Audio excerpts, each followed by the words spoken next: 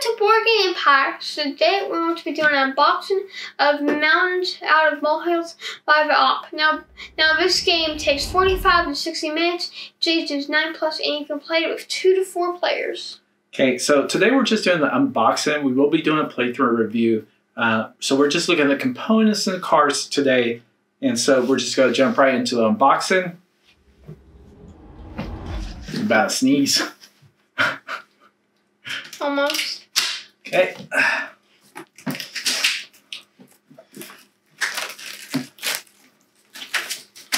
So this is a really cool. It's like one of those ones where you can feel them. Yep, it is. Yep. The OP makes some great family games, and this is quite new. I think it's out of their wheelhouse and different than a lot of their other games, and so yeah, a lot of them are really simple.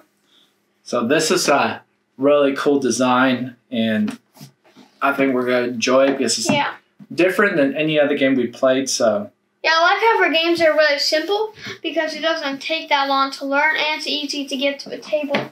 Yeah. I like the cover, the little moles. Oh yeah, here, let me show the. There's the side. Oh, that's cool. I think this right there, this one. Yep. This one just shows pretty much the information. Yep. And this is the last one. Yep, that's pretty cool. So pretty cool illustrations. Yeah. Probably can make a cartoon or a book or.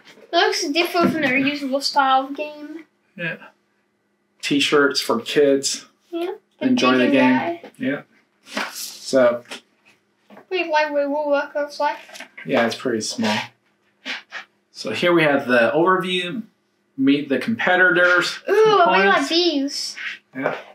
Those are really cool. Gameplay. Card drafting, planning, and movement. Gameplay. I hope that they stick to each other. Planning and movement. Oh yeah, because There's one game that we played that was similar, and all the pieces were falling. Yeah. Well, this company's bigger, so yeah, I'm sure they got all that taken square. Yeah. So here we have the board, and it is thick. I will say it is very thick. Wow. Wait, is it? Wait, can you open it? It's just one layer. Oh, look like it did for a second almost. No, I'm guessing it's because you're stacking them. Yeah. I think that's the overground. The other one was the underground. That's the overground. Or above ground. Yeah. So you notice it says above ground right here? Yeah. Those are the scorn seats. I like when they had scorn seats. Let's see if they're double-sided. I'm sure they are. Yeah. Yep. That will last a lot of plays. Okay, so. More plays than most people could probably ever get out of this game. So we have some chips here. Here we have the dice. And so it has several movement dice information. And this is one thing that I'm really happy that a lot of companies are doing now. What? Besides miniatures, is these clear standees. Oh, yeah, I love those. I like standees more than miniatures. Yeah, well, especially when they come like this. This is like, I think this will, because the miniatures, unless you color it, it really is not beneficial. And it's kind of hard to see what they are. They're normally just gray or black. Yeah. So this really does make it seem real. Wow, I really like that one. Yeah. Okay. And they all have their own little colored bottom. Oh yeah, that's really cool. Yeah, you have to be a really good artist to get value out of miniatures. Yeah. And you have to have the time. It's not just even if you are. Yeah, like we wouldn't even have the time if we were good artists. Yeah. So we have a whole bunch of cards there. Ooh, what's that? Ooh, these look really cool. So these are the side. Obviously, you put them on the side. I really like those. They're high quality. Yeah, they are. You notice they have little here's where you put, I'm guessing, the top. One thing I like about the op is that their components are pretty good normally. Yeah, and they're starting to have cool trays and stuff. Yep. So here we have yellow, red, green, and gray. I really like those. Okay, let me make sure there's nothing underneath it. I have a tendency to, I don't think there is. You miss things? I would still check. Yeah.